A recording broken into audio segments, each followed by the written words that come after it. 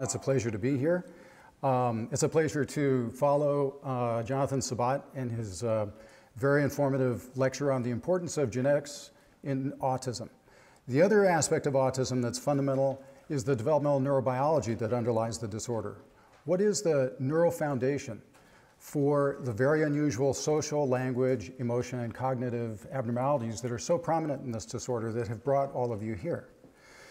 Now, I want to thank supporters of our research at NIH, Simons Foundation, NFAR, the Peter Wrench Family Foundation, Autism Speaks, and the brain banks at NICHD and the ATP, as well as Karen Pierce and Taryn and Sierra. So much of the history of autism has been a history of searching for the foundational neural defects that lead to these behavioral deficits. So what have people found? To begin with, more than 40 or 50 studies have looked at adults and adolescents with autism. And this is the bulk of research that's been done looking at the underlying neural, molecular, and genetic features of the disorder. And what largely has been found is evidence of neuron loss and reduced size. So decreased sizes of a number of different structures, the amygdala, which is involved in emotion processing and memory, fusiform involved in faces, Purkinje neuron in the cerebellum, a structure involved in a wide variety of motor and non-motor functions, reductions in the size of neurons, dendritic arbors, and mini columns.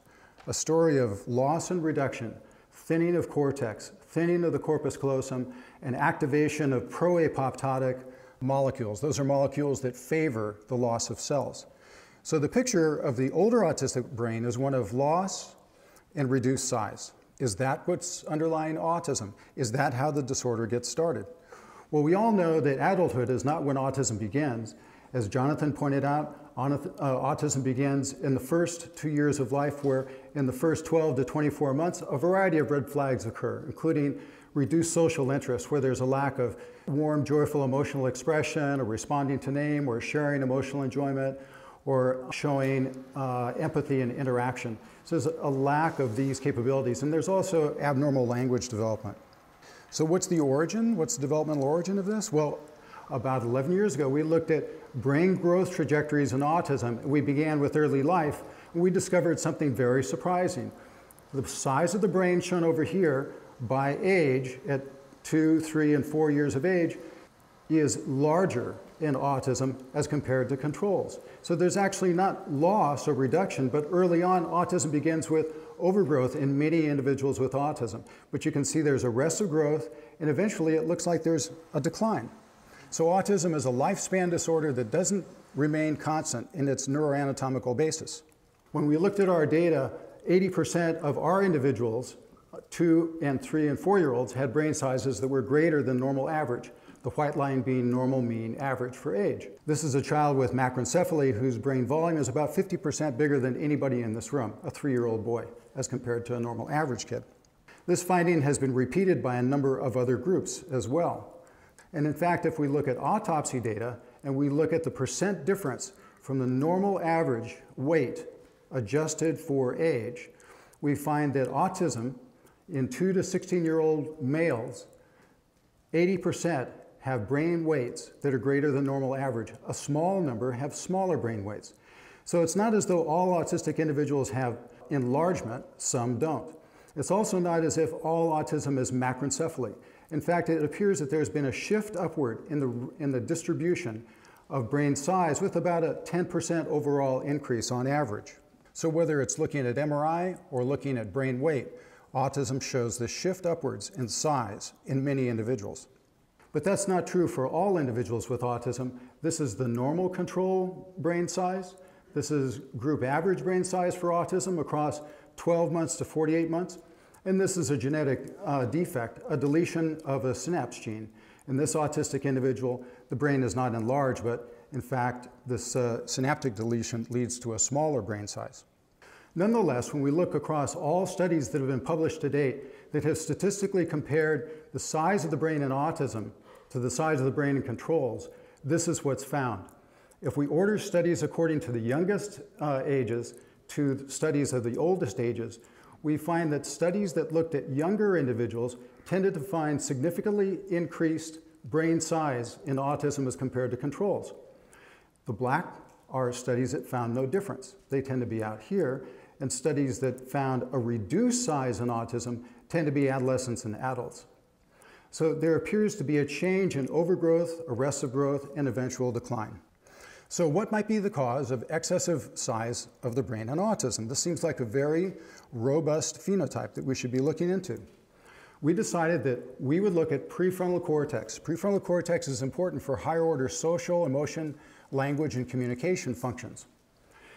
And we reasoned that one good possibility is that maybe prefrontal cortex, which is enlarged in autism, and which is important in these higher order functions that are aberrant in autism, it might be that enlargement could be due to an excess number of neurons. So we systematically counted the number of neurons throughout the entirety of dorsolateral prefrontal cortex as well as mesial prefrontal cortex.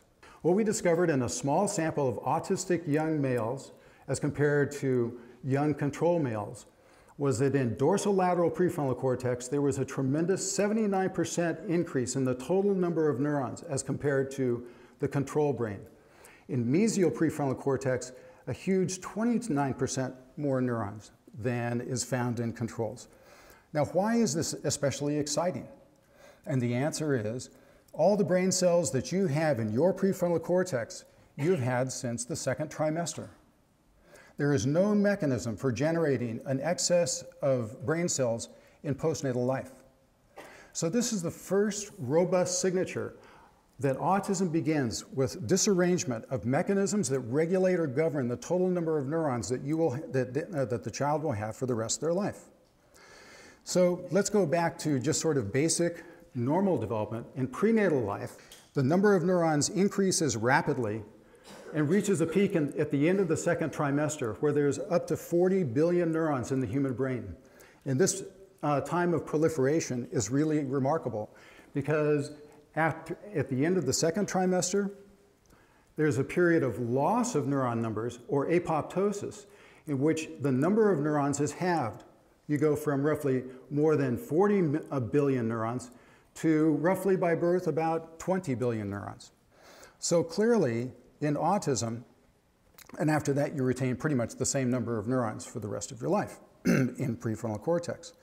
So in autism, it's possible that the excess number of neurons could be due to either a profound excess in the proliferative mechanisms leading to not just an excess number as you see in normals, but an excess beyond that excess.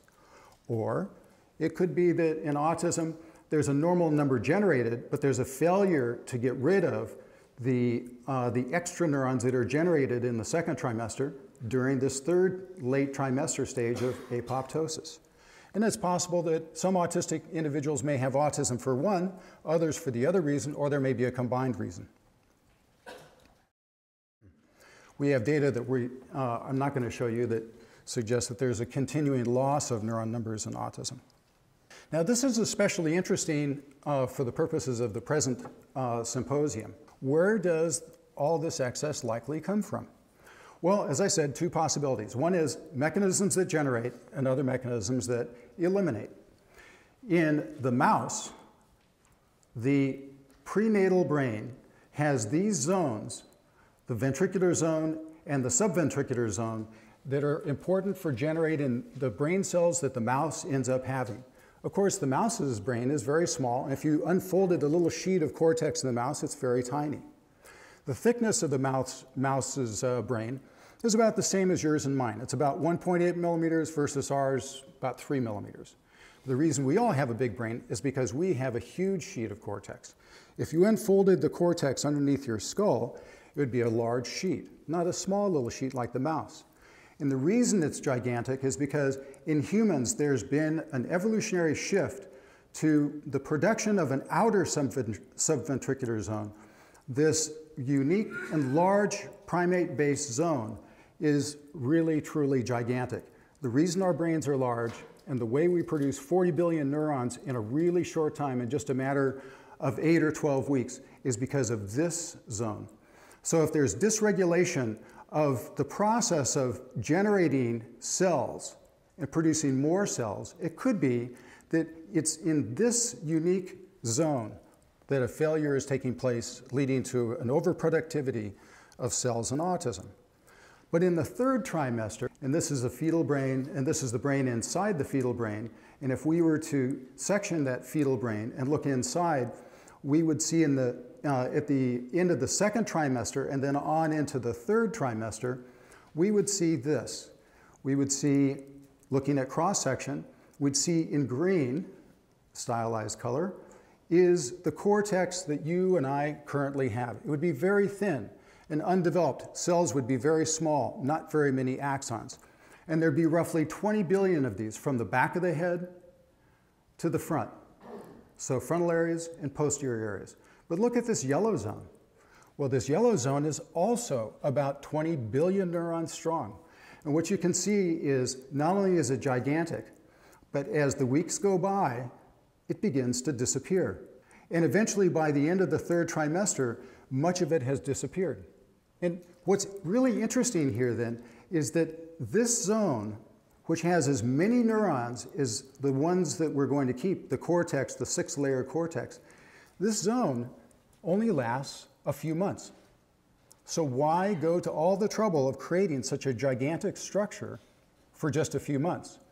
And the answer is that it's believed that this zone is essential for laying out the initial pattern of neural numbers, neural connectivity, and synaptic patterns throughout the cerebrum, both short distance and long distance. This is the first blueprint that enables long distance connectivity between cortical structures and between subcortical thalamic structures in cortex to take place. Now, what's interesting about this zone, it's called the subplate. In the mouse, the subplate is a single monolayer. That is just a layer of just single cells. It's very small and very rudimentary. But in humans, it has become enormous and is essential for developing all the normal human circuitry that we are familiar with that leads to higher order social, emotional, language, and cognitive functions. Notice what happens. The part of the subplate that disappears first is posterior. This part back here, the part that's involved in visual spatial information processing. The part of the subplate that's last to disappear is this part up here. That part is responsible for developing the initial circuitry that's part of social, emotional, cognitive, and language functions. The frontal part, and that's the part, this is the part of the brain where we found a 67% excess of neurons globally. 79% here, 29% there. So it's possible that this very unusual, specific evolutionary invention fails to do its job, maybe fails to disappear. Maybe the reason it fails to disappear is because it's actually not maturing and developing normal circuitry. So the signals to remove it aren't taking place. We don't know yet. It could be either genesis or apoptosis. So does excess neurons explain autism and the size of the brain? Well, it's a little more complicated than that.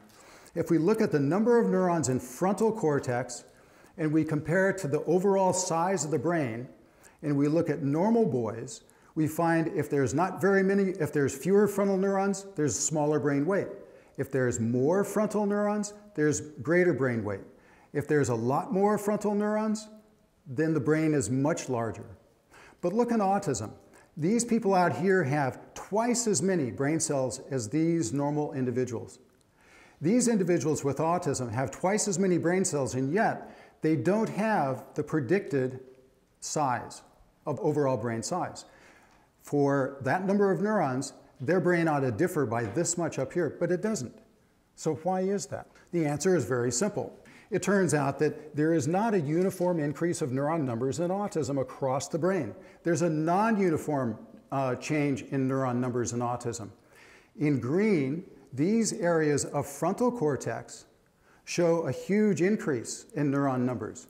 But if we look at these posterior regions of cortex that handle visual spatial information, they actually show fewer brain cells. So there's a non-uniform pattern of neuron numbers. It appears that autism involves an abnormal patterning of the number of neurons. And this is based on not only our studies, but the studies of other individuals. So autism is a very complex disorder in which there's a disruption of the normal circuitry, the normal number of neurons, and the normal connectivity cortex-wide. Not shown here, and somehow I left the slide out, is the fact that all of these different studies, several different groups, independently, all looking at the young autistic brain, all find, whether you're looking here or looking at brain cells here, that they're all smaller. There's a reduction in the size of neurons or brain cells in autism across the cortex and across individuals who've examined the autistic brain.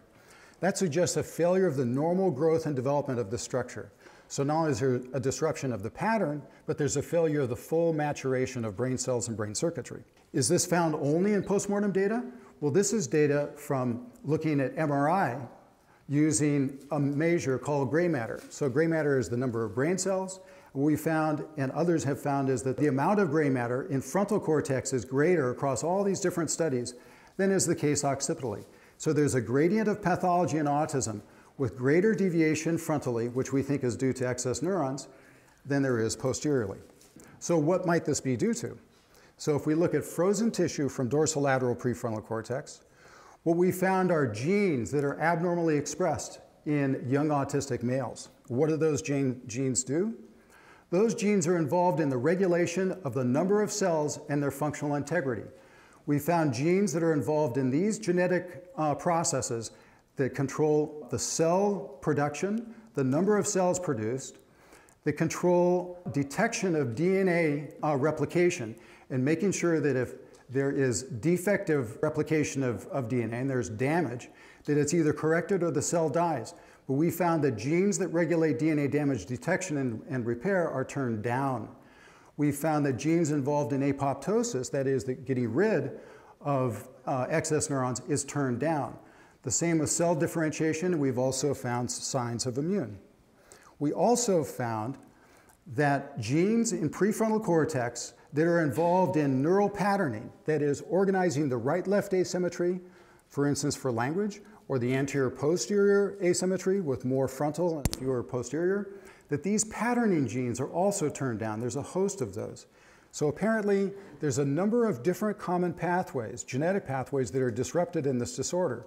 And lastly, if we take a look at not just the youngest autistic cases that I showed you from that last slide, but if we look at individuals across all ages with autism, young, adolescents, and old, and we ask what are the common denominators across all ages, and we look at the genes that are abnormally active in prefrontal cortex, we find genes that are abnormally active enriching maps or genetic pathway maps that govern the number of neurons. These genes are involved in getting rid of excess or checking for DNA damage or producing cells. We also found cell differentiation genes that are dysregulated. Cell differentiation means let's grow, let's mature, let's become a full-blown mature neuron. We found those dysregulated across. And then finally, immune systems. So autism is a really complex disorder involving disruption of second and trimester processes that establish the foundation of the brain, the number of brain cells, and its pattern of connection. This accounts for why the brain is enlarged, but it also accounts for how it is that there are mismatches in function between posterior regions and anterior regions. Posterior regions that are involved in visual information processing and anterior regions that are involved in more social and communication and language processing. It also points us to the beginnings of this disorder. It's not a disorder that begins at 1 year of age or 2 years of age. It's a disorder that's getting underway in the second trimester and the third trimester. So the foundations of trying to understand Dan's questions and addressing them, as well as Pascal's questions at the beginning of this symposium, really are set by considering this is what the brain is that's leading to the behavior that we'll discuss in the next lectures. So thanks very much.